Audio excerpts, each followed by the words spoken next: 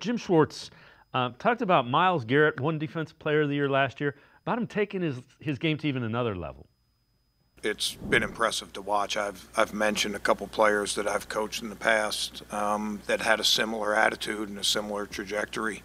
Ray Lewis and Calvin Johnson. And no matter how good they were hungry for more. They were hungry. They didn't really compare themselves to others. They were worried about their own performance and improvements that they could make. And Myles is no different that way. He's an impact player for us. He changes the whole scheme.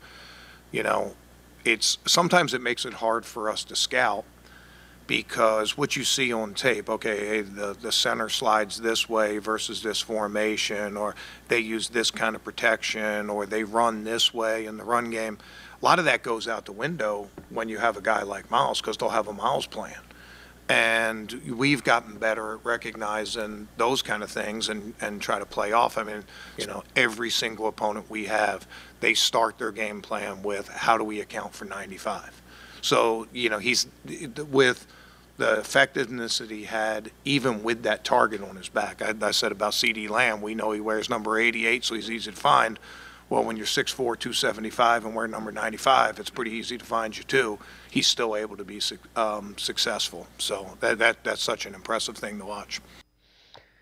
Yeah, and Brad, the other thing is other guys got to step up. JOK, they got a number of guys. Quentin Jefferson, I mean, with a rookie center, I think he could have a huge game. Yeah, I mean, listen, they go 8 deep up there. They should be able to take advantage of that. But the stuff he's saying about Myles is so. The one thing I've noticed about this defensive line, anytime they're talking, Dave, in leading up to this game, is they seem very confident. They seem very comfortable. They're not bodacious. They're not bragging, but they seem also like very loose, right? Like they seem very comfortable in their skin and who they are. I'm very excited to see this defense. I think that a year or two under Schwartz, with him even pointing out the facts there of like, we get it. They're going to have a Myles plan, just like Browns are going to have a Micah plan, right? And we're going to have to play off of that.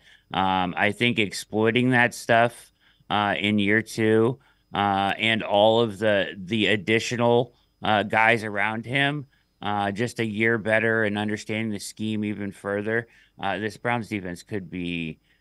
It has the potential. I'll just say that. I don't want to get too crazy here, but it has the potential to be all-time type of a defensive unit if they could stay healthy. Yep, let's see what they do. All starts to matter come Sunday at 4:25.